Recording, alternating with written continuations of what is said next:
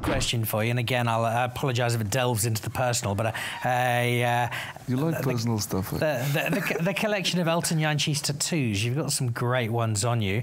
Is it a very personal space? Do they represent anything in particular? Yeah, all of them represent something. But yeah, I'll speak about my dad. My dad was his name was my first one with the date when he passed away. The picture. That's too personal.